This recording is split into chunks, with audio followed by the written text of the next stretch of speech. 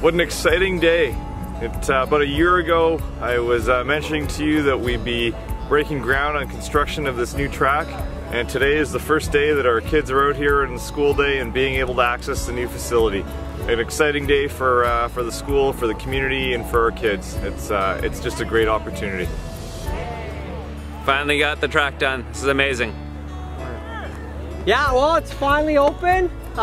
We've been waiting about a year and a half, and everyone was kind of getting restless for this thing to kind of open up, and as you can see, the kids are having a great time. Community people are using the track on the outside, and I think it's going to be a great facility for North Delta students and the community at large.